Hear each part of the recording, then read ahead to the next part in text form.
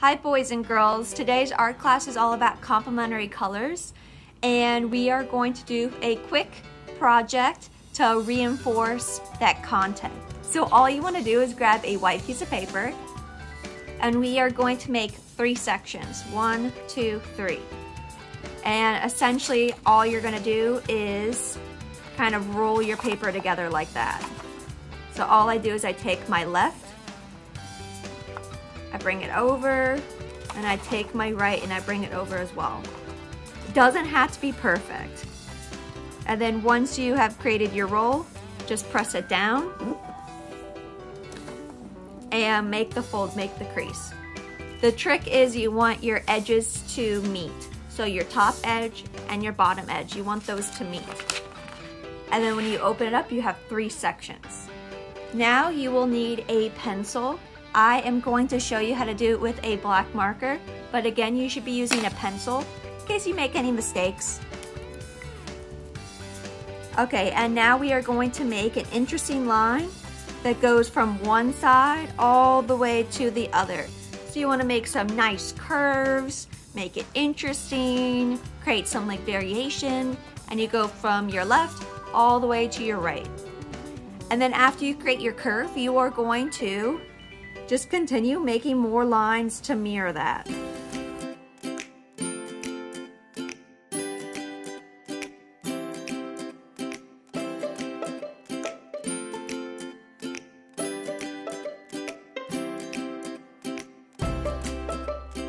And now I'm going to fill in my top section, doing the same exact thing.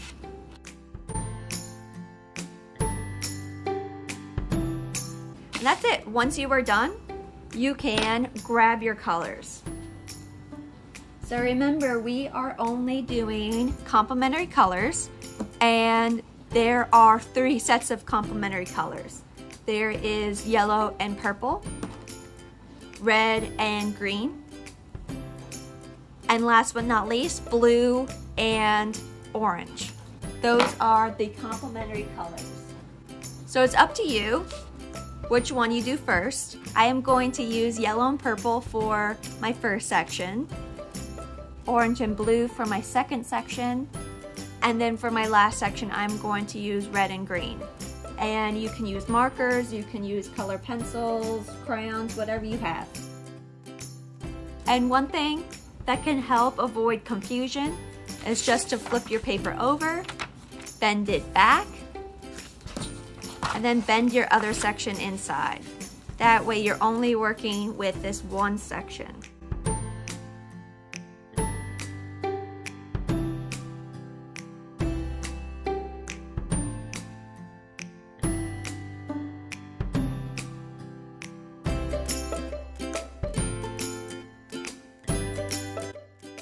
And if your markers are drying out like mine, you can either add another layer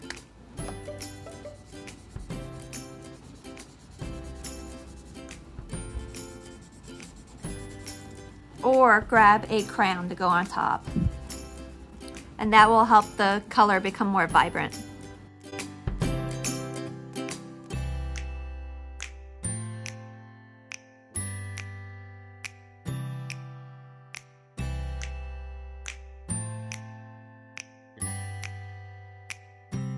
Okay, next I'm going to go in with my yellow. And I just want to unfold it so that I don't accidentally color onto a different section. And my yellow color has broken, so if your crayon has broken like mine, you can always use the side. And it's also quicker that way. Yeah, my dog got into my crayons. So he went through a period of time where he was eating some of my crayons when I wasn't looking. So that's what happened with my yellow. He broke it.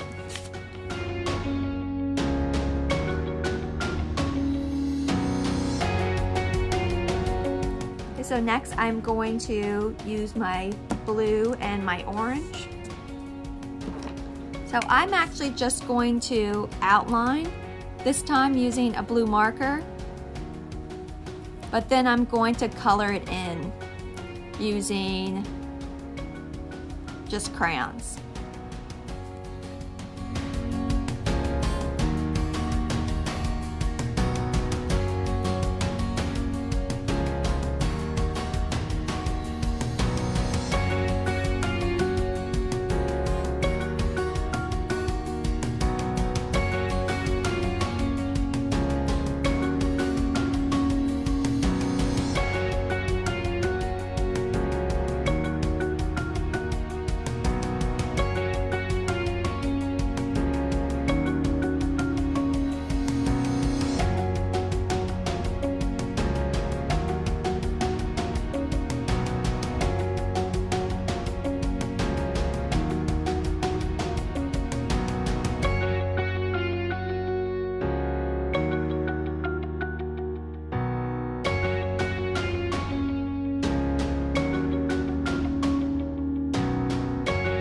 One thing you can do to make your color pop even more is to grab a lighter color and just layer it right on top. That will make the color appear smoother and more vibrant. I'm actually going to unfold this.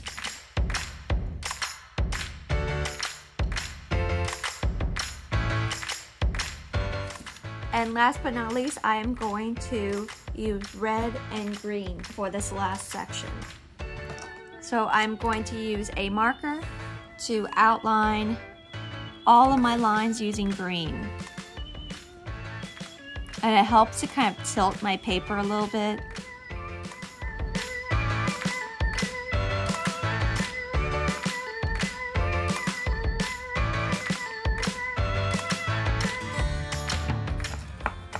This is a yellow green, but I don't have my other green.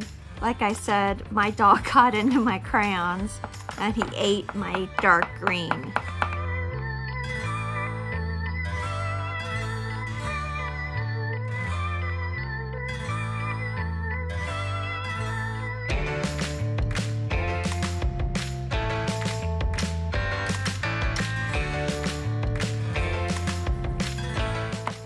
And now I'm going to use my red. So when it comes to coloring along the edge, I like to just go in one direction. It just makes it a little bit easier.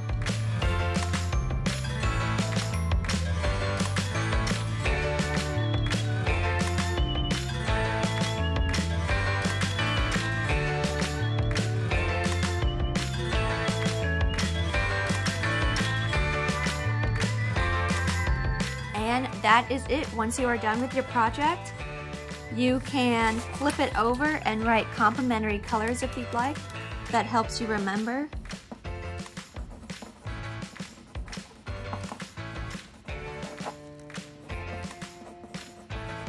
And you are all done with your project.